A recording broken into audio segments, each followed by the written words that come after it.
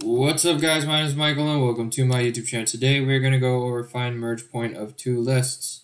Basically, you're given this two really weird linked lists.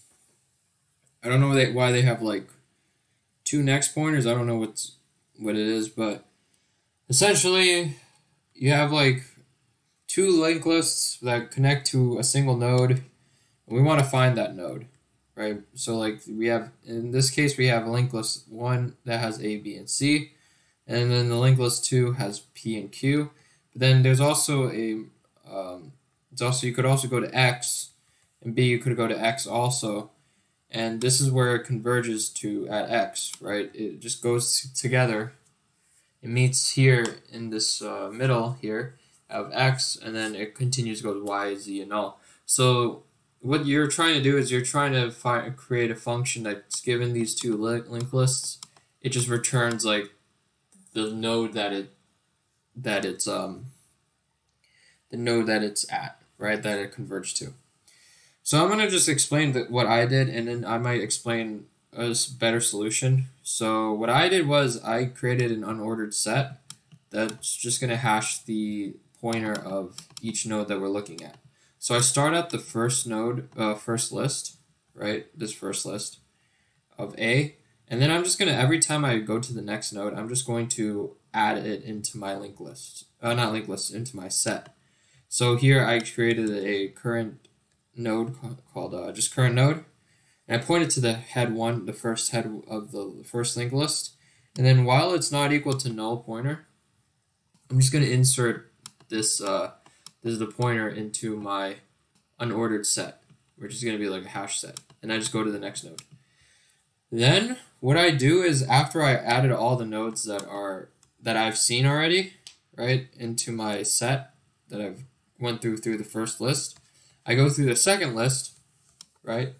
I'm going to set my head pointer to point to my current pointer, point to head 2, and I'm going to do the same thing, except this time I'm going to see, hey, did I already see this node?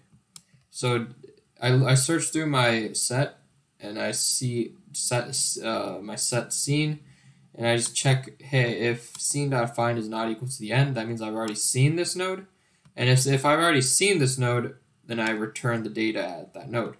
And the reason why this works is because, let's say we're at this example of test case 0. It's going to go through the first linked list, right? And then it's going to add all those to the set. So it's going to add 1, it's going to add 2, it's going to add 3, it's going to add null. And once it reaches the end, right, it stops, and it's going to go through the second list, right? This second list starting at this point of 1. And then it's going to check, hey, have I seen this already? So have I seen 1? Well, technically I haven't, right, because these two ones don't have the same pointer, right? So then I'm going to go to this 2. Hey, have I seen this 2 already? Have I seen this linked list 2 of this head pointer 2? I have.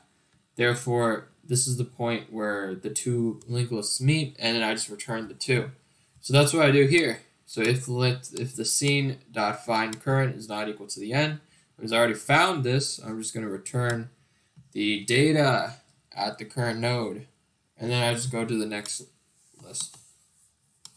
Then when I'm done going through the second list, right, while I'm going to the next one, when I'm done and I reach the end of null pointer, and let's say I didn't return any data, right? I didn't find any node that I've seen already, then that means there is no converging point, right? That means that both of these linked lists don't meet at one point. So if that's the case, I return -1, because that means that the linked lists we haven't seen a linked list we already looked at, we already went to. Right, we haven't seen a pointer that we haven't went to. So that's why we return -1. I'm going to show you guys another solution also, which is in case if this one's in Java, but it's essentially the same thing, except we're going to have two pointers. One's going to point to head A, and one's going to point to head B. And we're going to keep traversing until we reach a point where they're the same. So this is this problem statement is actually assuming that two linked lists are going to merge at one point, right? So if we're assuming that it's going to merge at one point, what this what this person did was he's just going to keep going to the next node until these 2 pointers are the same, right? So we have one pointer starting at the head node of the first list, and second pointer pointing to head B of the second list, and they're just going to keep going next until those 2 pointers are the same, and then they return it. So when they're going next, they're just checking, hey, the first one, what they're going to do is they're going to keep going next for the first pointer, and then the second pointer of pointer B is going to keep going next. When they reach the end of the list, right, so if the first pointer is next is equal to null, that means they reached the end of the list. What they're going to do is they're now going to switch to the second list instead and look through that direction, because if they switch to the second list, there's a big chance that both of these two will meet in the middle, right? Because after I'm done looking through the first list, I have to look through the second list to see if I ever met in the middle, that these two linked lists traverse together, right? So yeah, and then if the second pointer that they're pointing at is equal to null, so this meaning that if the second pointer, I've already looked through all my second list, right? I already looked through all the nodes in my second list, and it's equal to null, then they're going to go to the first list and click through those pointers also.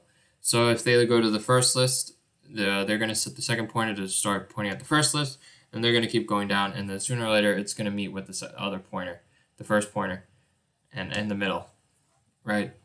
So yeah, when this is done, they just return the current B's data, because that means they're at the same position. So this works because it's assuming that there is a converging point for 2 of the linked lists.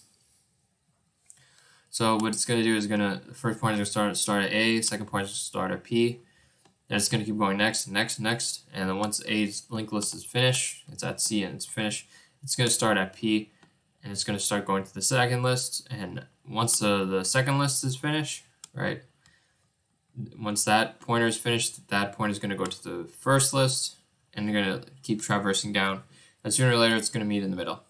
Okay, so yeah, that's pretty much the gist of the problem.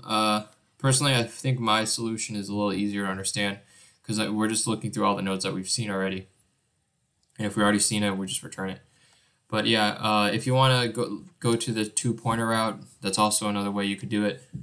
It's just a little difficult to traverse through it. But yeah, rate, comment, subscribe. I'll check you guys later. Peace.